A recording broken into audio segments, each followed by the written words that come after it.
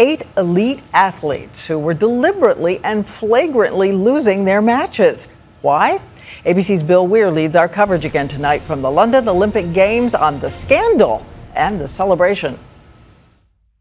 It was Missy Franklin's turn to add to her stockpile of gold tonight as the women's 4x200 freestyle relay team beat the Aussies by more than 2 full seconds. While in the gym, Miami's Danelle Leyva needed his best performance on the high bar to medal, and per tradition got the good luck clap from his stepfather and coach. It worked. He stuck the dismount, let out a howl, and rejoiced his bronze medal with golden joy.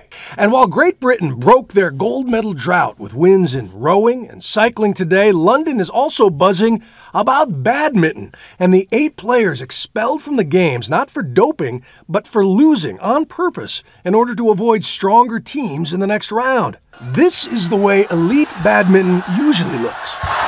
But this is the way America's arch rival, the Chinese top seeds, played, deliberately serving into the net again and again, 8 times, despite a chorus of boos and a warning from officials. Then, watch this. China lets it drop, and South Korea follows up by serving it way outside the line. An Indonesian team followed suit by tanking, and the South Korean head coach admitted the Chinese started this, so we did the same. Remember, this is not backyard barbecue badminton. This is the fastest racket sport in the world, where the shuttlecock can travel over 200 miles an hour, 50 miles an hour faster than Andy Roddick's serve. And lightning-quick shuttlers wear each other down with cunning and finesse. And in Britain, every town has a club where devotion is second only to soccer and cricket. It's very unsportsmanlike. That would never happen in your club team. I don't think the British team would behave like that. But she's not above teaching a clumsy American in socks to respect this game.